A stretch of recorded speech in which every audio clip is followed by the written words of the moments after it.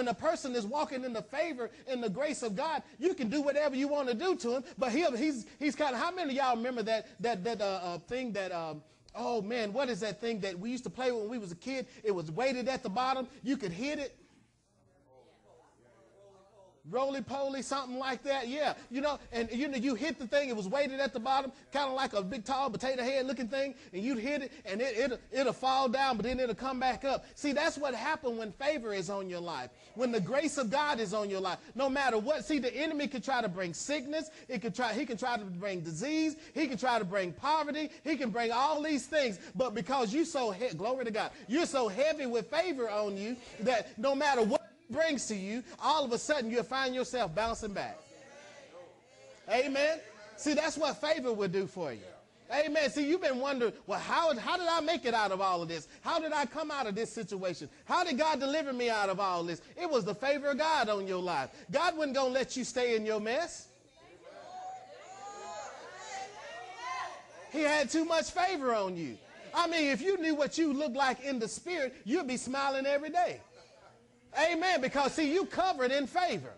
See, that's why the enemy can't stand to look at you, because when he looks at you, he says, my God. He said, I tried to put him in this. I had him on drugs over here. I had him doing this over here. I had him in this place over here. But why in the world they keep bouncing back? You see, what it is, he sees something on you. That's why he keeps trying to stop you. See, we call it favor. Amen. I'm going to steal this phrase from a lady by the name of Kate McVeigh. She said this. She said, a day of favor is worth more than 1,000 days of labor. See, you can't work hard enough to obtain the favor of God. But let me tell you this, when you begin to reverence the things of God,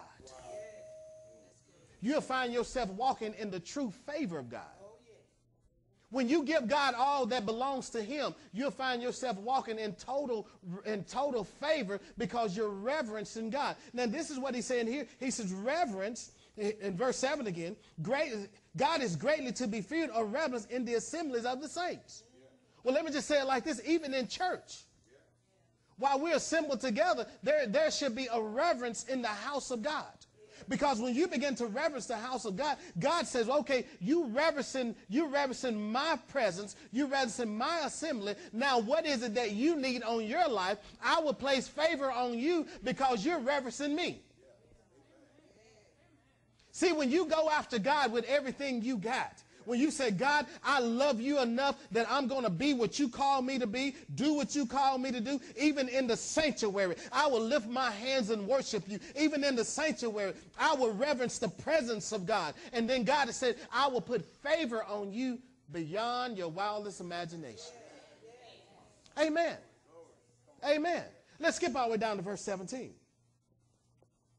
For thou art the glory of thy strength, and in thy favor thy horn shall be exalted.